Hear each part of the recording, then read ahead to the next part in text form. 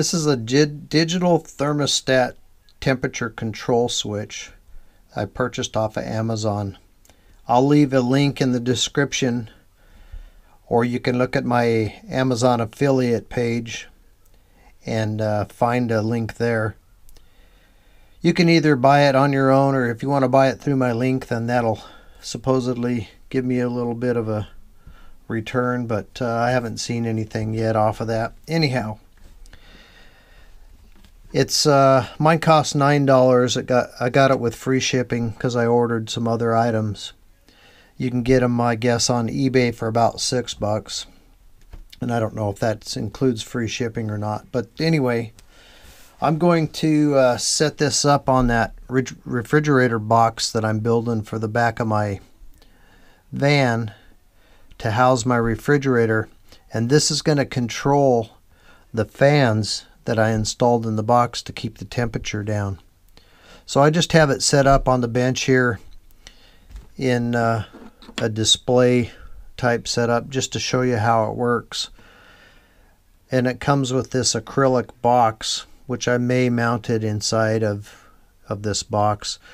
Kind of, I mean, it's okay. You got to glue it together, and it's kind of a pain, but we'll see how it works out. Anyhow, the way I've got this set up right now is with just a small LiPo battery, and this happens to be 4-cell battery, so it's putting out over 14 volts and it's running okay. It says it runs off of 12, so if you look at these two, there's 4 position plug-ins here. The right hand one is ground, so I have my fan and my battery ground connected to that one.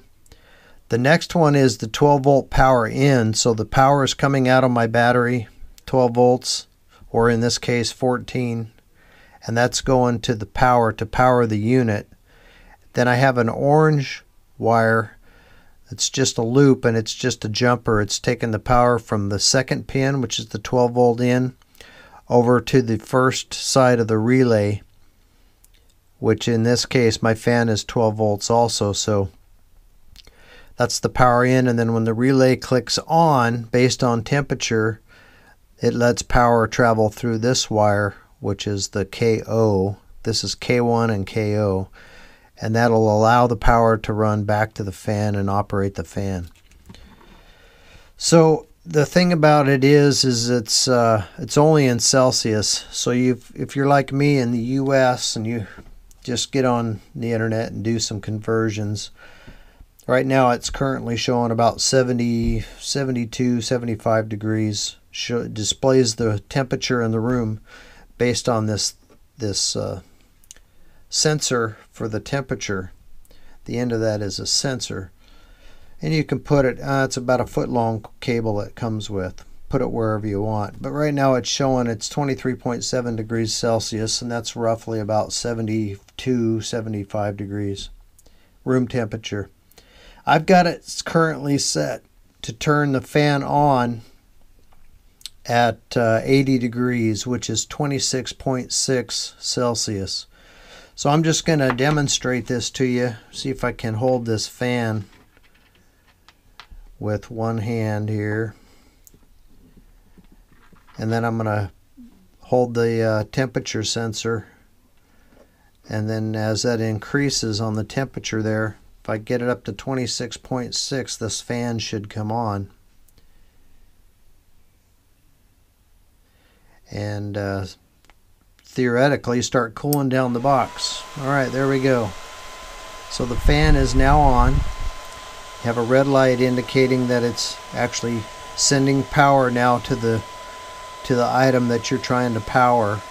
Then I'm going to put the fan in front of the sensor, and you'll see it'll start to cool back down, and when it gets back down to 26.6, it shuts off and the fan stops. So it actually seems to be pretty accurate. Let's do it again just for fun.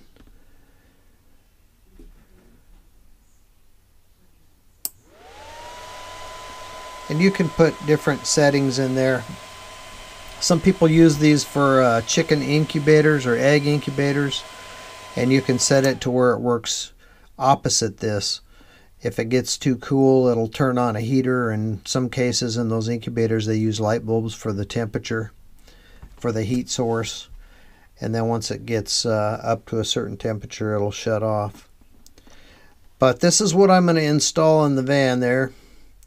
If you look at the link and you want to use one of these, for instance, actually I'm not putting it in the van, I'm putting it in the refrigerator box that's going on the back of the van.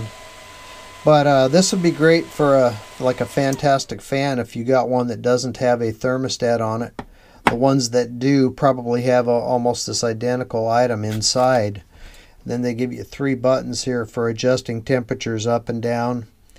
I'm not going to go through all of the different settings, but if you push this one time, it'll show you what you have it set at, and it's probably hard to read on the camera, but 26.6.